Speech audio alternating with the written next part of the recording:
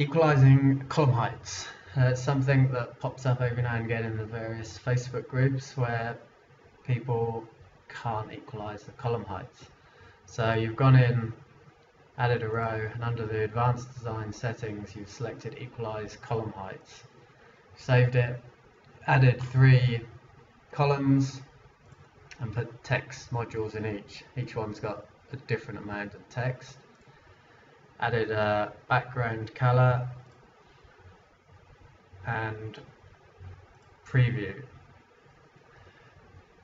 And when you're expecting to have equal column heights, you're getting it like this. Now the reason is that the column heights, the background colors need to be set within the row module settings.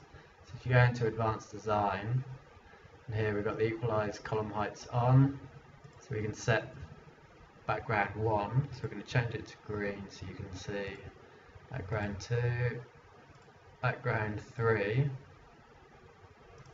so we're going to save and preview that.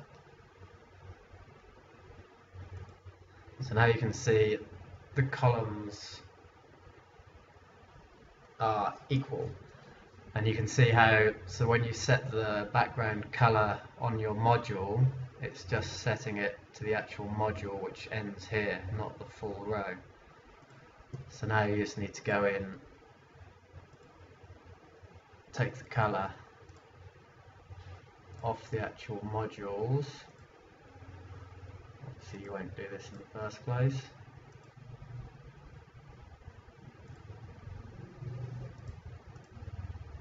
And now we can see we've got the equal column heights. Now with the modules, the advanced design settings, it has the border. So if you were going to put a border on here,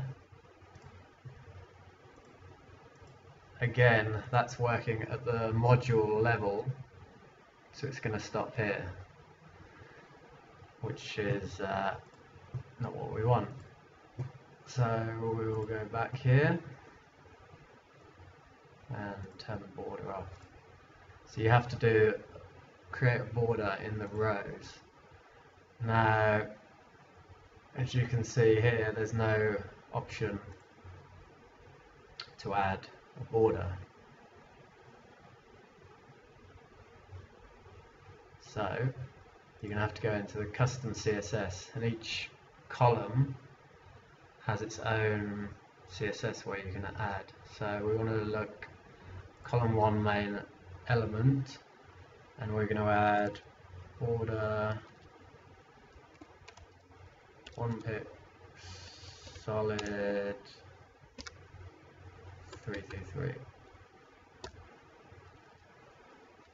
and if you want it on all the columns, so we're going to do column 2 main element, column 3 main element. And if you save and preview this one, we've got equalized column heights and we've got the border on it. Now you probably, to make it look a bit better, you want to go in and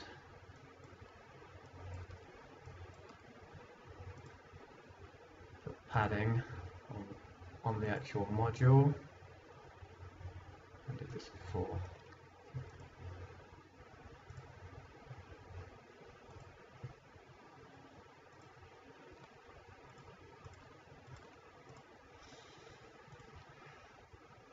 And there we've got